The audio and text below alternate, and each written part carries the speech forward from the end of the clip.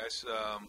So just today, we're excited. 5 o'clock, we have our annual Ohio State football clinic for the high school coaches, the state of Ohio, and some of the surrounding states as well.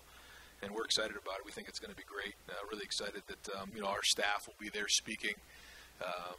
And then also tonight we'll have Bob Stoops come in and speak to everybody here. Certainly has a great history and his family of Ohio football. So very, very excited and appreciative for him to come and speak to everybody tonight.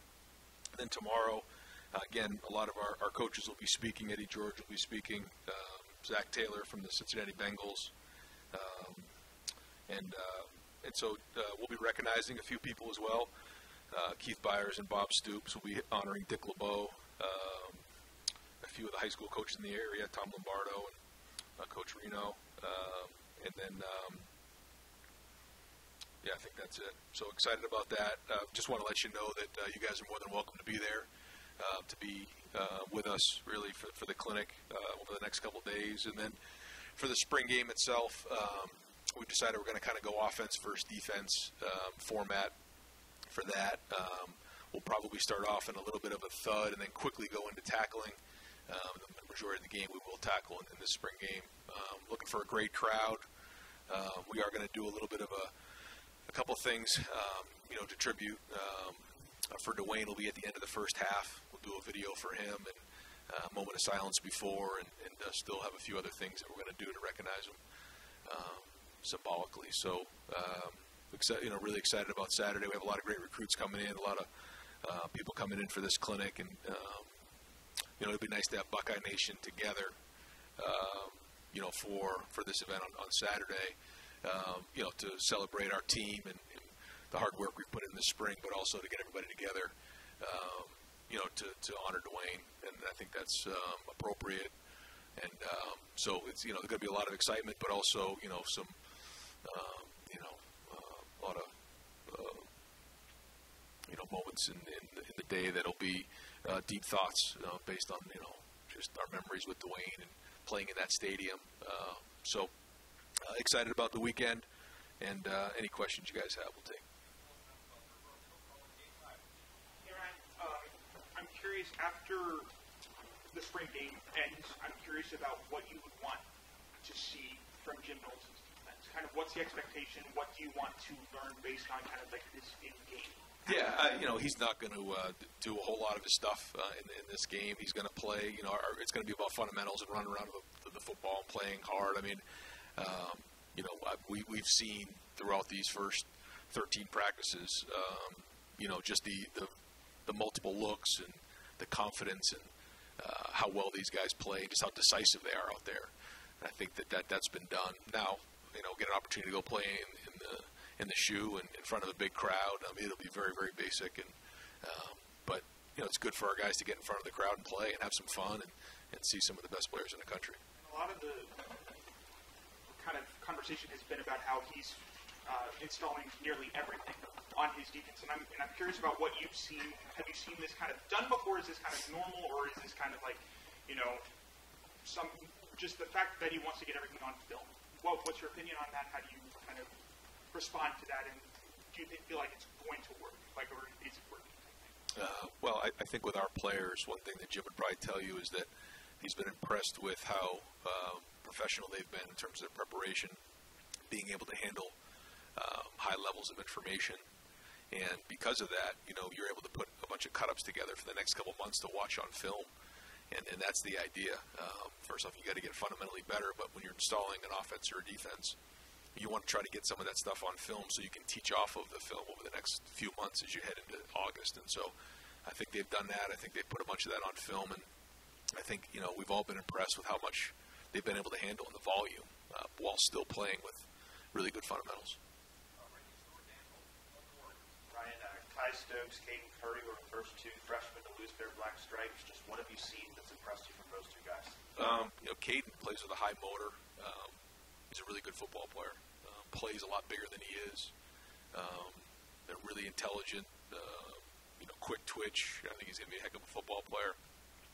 Kai Stokes, the first thing you notice is his smile and his attitude every day is just excellent. It's just contagious. I mean, he's constantly just have a lot of energy, but on the field athletically, he's got a really high ceiling. His movement is excellent, his range, his ability to change direction, his ball skills, covering skills. Kind of see he's tackled a little bit here, but we'll see how he tackles in the game. But so far, so good with those guys. Those young guys in particular, how important is the spring game in terms of an evaluation tool to see how they perform in that setting? I mean, you know what you see in practice, and typically, early on they get a little nervous in the first time out there, but they settle back into their training, and that's what we always say. You always revert back to your training, and when you're in environments like that with high stress. But it's rare that all of a sudden you get into the stadium and you start to see something that's completely different. That's happened before. Some guys struggle with that, and we try to help. But for the most part, they're going to go back to how they are training themselves during practice. When you put it out in the field, and we're calling it, we call that competitive excellence. So once you get out there, you're really able to do it. And the more you do it, the more confidence you can have when you're out there. And so, I expect these guys to play with a lot of confidence out there and enjoy the day. Given that you only have 3 healthy scholarship running backs this spring, was there any hesitancy with tackling? Yeah, and Caden Saunders is there as well, so we do have 4. And, we did some tackling, but we also, there's a fine balance there. But, so I think it's the right thing to do to tackle in this game and play the game. And, we still have a lot of young guys that need to go out there and play football. So we're going to do that. Early on, we'll have a few plays and, a couple series where we'll thud, but then we'll quickly get to that tackle. CJ and Jackson kind of speak for themselves and just keep improving. But offensively, are there guys you want to see something from in the spring game that let you know that they're kind of ready to take that next step? Who aren't those? You can even throw Travion in there outside of those 3. I think it's just good to get out there and play, just see what we got. I think that we're building depth. I think that there's guys who are going to have to step up when you lose, two first-rounders on the perimeter like that. That's significant when you lose. Nick Petit-Ferrer and Thayer Munford, those are big, 4 guys that you got to replace. Jeremy Ruckert at tight end. So, there's 5. That's about half the offense that you got to replace. But I think the guys who have, had the opportunity to step into those roles have done a nice job. And I just think this is just the next step in the journey. And then once we get to that first practice in August, that's practice 16. But anytime you go out there and play the game, it's an opportunity for an evaluation. Devin and Kyle, the backgrounds of the way you want to split their reps up versus Kyle's with the 2s and Devin gets the 3s. Yeah, that's probably how we'll play it. But CJ won't play the whole game with the 1s either. He'll play for sure, but we'll quickly start to roll those other guys and try to make it as equal as we can, just rolling them and trying to get as many reps as possible. And the more reps they get under their belt, the better, especially in the stadium. Hi, Ryan. What has pleased you the most this spring? And on the flip side, what concerns you the most at this stage? Well, I think the depth of the O-line is a little bit of a concern. I think that, a little bit of the depth at safety is a concern. I've been pleased with, the starters in terms of the offensive line and some of the play there. But we still have a little bit of work to do there. I've been pleased with the defensive line and the depth that we have there. Some of the corners who have been competing every day in practice have gotten better and better. I think that they've been really doing a great job. I'm very impressed with Tommy Eichenberg. I think he's really had a really good spring, playing fast, really decisive. I'll forget some guys, and somebody will be upset with me, but there's been some really good play across the board. And we went through the entire roster yesterday and kind of talked and evaluated them as a staff, and there's been a lot of guys who have improved. So across the board, we're in a much different place than we were last year just with our experience. And that combined with, the new scheme on defense, it's been a good spring. It's been exciting. It's been a challenge. And guys are at different levels of their development. And then we're going to get a new group of guys that come in here in the summer. 3 of them are offensive linemen, and those guys are going to have to come in and, get going fast because we're going to have to continue to build that depth because you try to find 5, then you try to find 6, then you try to find 7. We got to find at least 8 or 9 that we feel good about putting in the game, which we did last year. We had that depth, and we were able to roll guys, and really we've had that for a couple years when you think back. I don't know if we have that right now coming out of the spring, and that's a little bit of a concern. Josh Bryan or a couple other guys that are banged up. Speaking of guys that are, depth on the other line, guys like Josh Fryer. I don't know how much you want to get into this, but is Josh Fryer expected back for camp for the start of the season? And what about like Lathan Ransom, Marcus Crowley? Do you expect those guys to be back? Yeah, we expect Lathan and Josh to be back this summer and ready to roll. Marcus is still, we haven't really got into the details of that, and I got to check with Marcus and figure out where we're at with that. But that'll be a little more of a long-term deal, and so we'll probably get more information out to you on that next time I get up here. I haven't thought of that, but we haven't talked about that publicly. But his will be a little bit more of a long-term deal. Yep. Yeah, Ryan, why are you going to go with the format of offense versus defense instead of the smart, great, drafting thing? Yeah, because I think that we are a little light in the O-line, and so I think in order to keep it where we can roll guys in the depth and not running guys across the field and being more organized, I think this is a better way to control who's in the game. Also, it allows us to have a couple where we're going to do some thud and not tackle early in the game. And although it's not going to be scarlet and gray, we're still going to get just as many reps. But it allows us to, mix and match guys and have guys play for the offense and defense, where if it was scarlet and gray, we would need them to play on both sides of the ball, and just becomes logistically a little harder to manage. And we talked to Josh Proctor last week, as it was, and he said he's ahead of schedule. Where do you see that, and what have you seen from him? I'm assuming he's not going to play, right? Yeah, I think he'll probably do some of the stuff early on, but he won't be tackling. Can you update his progress and what you've seen from him? I think physically he's getting there. Learning the defense mentally, and just there's a lot going on there. And if you're not getting those reps, like he wasn't the first really half of spring, he's kind of playing catch up, which he's doing a little bit. You obviously know his ability, but he's going to have to be able to handle the amount of defense that we have in. And so because he missed the first half, he's still catching up a little bit there. But I know the coaches and he'll work really hard over the next couple months to catch up.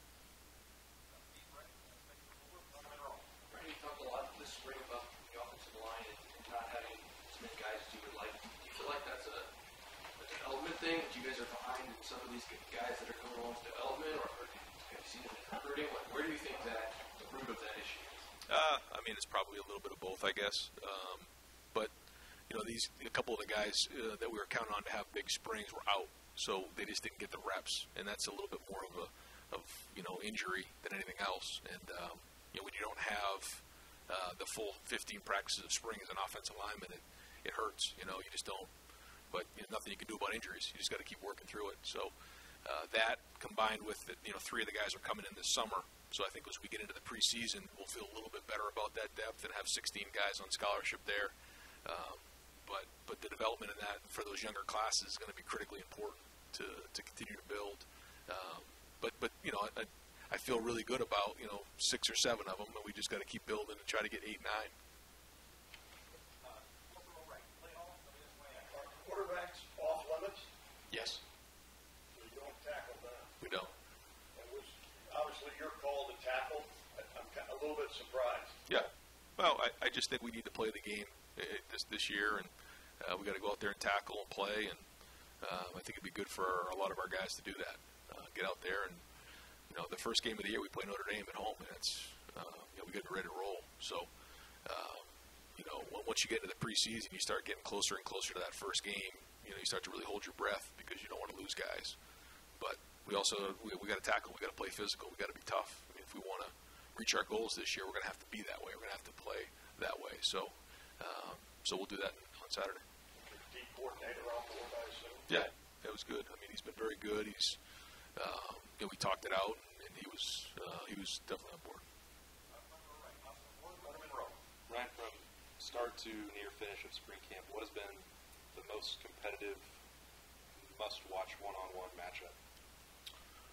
There's been a lot. I think the defensive ends against the tackles have been good, and there's been wins on both sides. But that's, you talk about making each other better. Those have been really good. On the perimeter, I think when you look at the way that Denzel and Jordan and J.K. and Cam, 2 young guys are competing every day against our wideouts. Those are fist fights every day, and I think if you can get open against those guys, you're going to get open against a lot of guys in the conference. And if those guys can cover some of our wideouts, then that's a good sign for them. And that allows them to play with a lot of confidence. So those have been good. I think when you look at the interior of Donovan, Luke, and Matt against some of our interior defensive linemen, there's been some battles there. But it's been competitive. Guys are getting after it, and there's good energy on both sides. And so, no, I think those are probably the ones where there was the best matchups. How often are the corners getting an edge on the wide receivers group? No, they're competing. They're doing a great job. They're getting their hands on balls, and it's back and forth. That's when you know it's a good competition. You said a little bit of concern about depth at safety. That's obviously a place where you've lost a couple of people to the portal in the last week or so. Did those decisions surprise you? And I guess who does that leave as being critical, stepping up in their wake? No, in terms of the depth, like we in terms of the number of safeties, we're way over there. When I mean depth, I just mean guys who actually can get on the field and play. Lathan's been out. Josh is just getting back in there. So we've had some guys who have been injured. And so, those guys have to get going. And then we have some younger guys. Sonny will be in here this summer. And Kai's getting his feet wet. So, again, you want to try to find out who's the starter and then who's the backup, and then you kind of go from there. And so when I say depth, I mean guys that are game ready.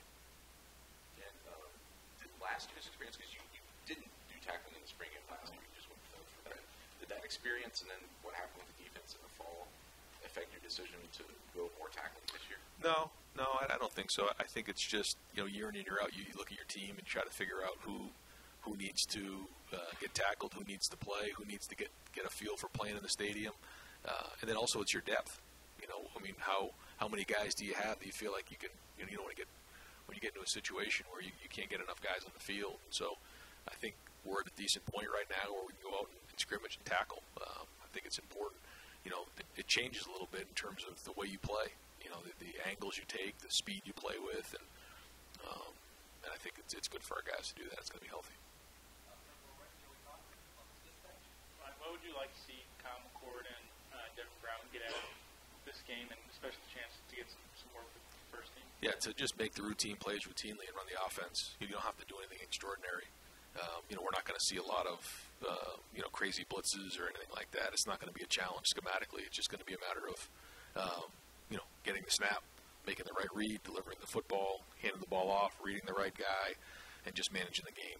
And being able to do that or not, locate the football, make the right reads. In that type of environment, where you got probably more than half of the whole stadium filled, and it's going to feel like a game, and so you get an opportunity to see how they do with live bullets going on. Now they're not getting tackled, but still you get a feel for who's moving the offense, and you don't need to do much more than just make the routine plays routinely, especially with the players that we have. And Ronnie has been the guy who's played a little more free safety this spring. What have you thought of him in that role?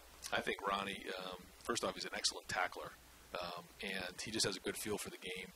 He's totally bought into what's going on. I think his relationship with Perry's excellent. I think he really loves the defense that we're running. You really feel him out there in practice every day, and I think if he continues to build over the next couple of months, he's got a chance to have a big year.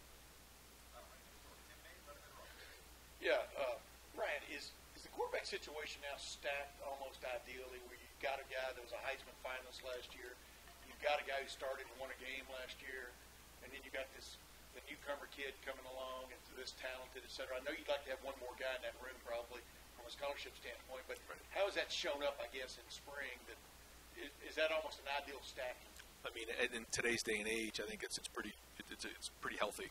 We've been in a lot dicier situations than this, and as you know, it's hard. It's a delicate situation, but I feel really good about kind of where we're at in that room right now. I think the guys have the right mentality. They're developing. They're getting better every day, and their focus is not about how quickly can I get on the field, Kyle and Devin. It's more about how do I develop to get better, so that when I do get on the field, I'm ready to go. But it is good to know that Kyle's had some experience, and now it's good to get Devin in here at mid-year, not coming in the summer, or at least he's got 15 practices under his belt. And the other thing, when you've watched the defensive line, especially this year, this spring, do they appear reinvigorated? I mean, do you sense there's a force there that maybe wasn't last year? I mean, I know it's spring, But what is your sense of where that group is? I think they. It sets the tone for everything else. No, there's no question. Yeah, I mean, we have to play strong up front. I think there's good depth there. I think that the stuff that we're doing with Jim allows them to play faster. They're going to have to continually work on being consistent. But when Larry's rolling his guys and they're playing fast with their pads down with a lot of confidence, they're hard to block right now. And I think we're pretty deep, so that's good because we're going to need it throughout the season. But you're right. I mean, if we're going to be good on defense, it's going to start there. Is there one guy that's continually caught your eye in that group? I didn't mean to jump in there with one more question. Is there one guy that's continually caught your eye? I mean, there's a bunch of them that have. And again, if I say one, then someone's going to feel slighted. But I think as a group, they've done a really good job this spring. Yeah. Ryan, do you think that a team scrimmage like this is the best way to end spring practice, or would you be open to the idea if college football went to it someday of maybe playing like an FCS opponent or something like that in the spring? I mean, I think it's definitely worth a conversation. Especially for your young players. I don't think it's out of the question to at least bring up to see if work through the issues. I haven't quite thought it through. I heard somebody bring it up the other day and kind of caught my attention, but haven't quite thought through all the details. But I think it's definitely worth talking about. You used the word decisive a couple times, I think, and talked about defensive guys. How important is that? How have you seen that different this spring in terms of, it feels like you're saying guys know what they see and they're doing it? Yeah, I didn't realize I kept bringing that word up, but I think it's right, and I think that's what happens when you're into your second or third year of playing and you have a lot more experience, is that you're more confident out there. You move faster. You see it. You're not second-guessing yourself. You're not tentative. And I think I see that across the board, just in general. Certainly on defense. They're just playing faster. They know what's going on. I think they're doing a good job of getting extra work in. And when you know what you're doing and you're able to anticipate as opposed to react, that's, to me, the difference of really good play. And I think the more experience you have, the more you can anticipate what's about to happen as opposed to react. Very specific question on a guy. We know spring game sometimes is a shot for some guys who don't normally get on the field. Sammy Wiglis is a guy who's been in the receiver room for a long time. What's a walk-on like that who's been around? What's he do for that ring? I got a tremendous amount of respect for Sam. Comes to work every day. He's tough.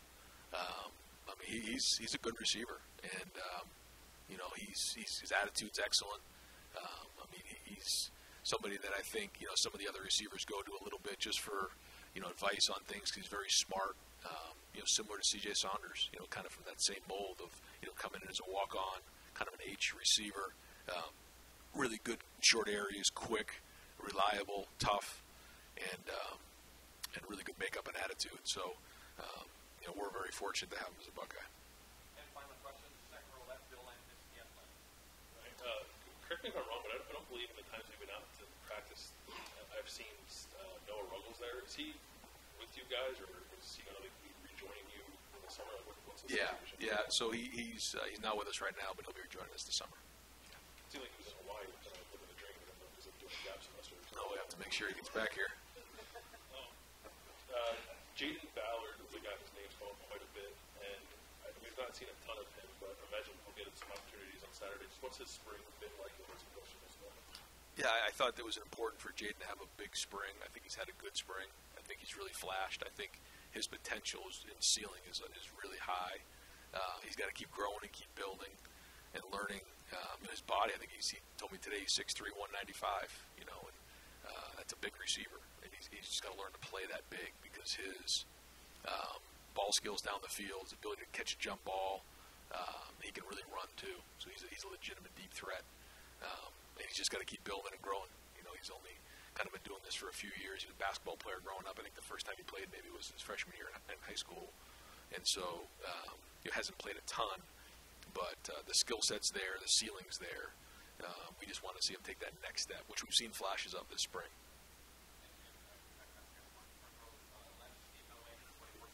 The Steelers came out, Dwayne's wife, they're going to have a service next Friday. Just curious if you're planning to attend that, if there'll be an Ohio State contingent going over for that, or if you have any ideas or plans of going to see his family in person otherwise, and just what you can tell us, I guess, about. yeah, we're going to try to get through this weekend right now and just kind of get through the spring game with all these recruits and everything going on. But, starting to learn a little bit of what the plan is for next weekend. And certainly we want to attend as many of those things as we can.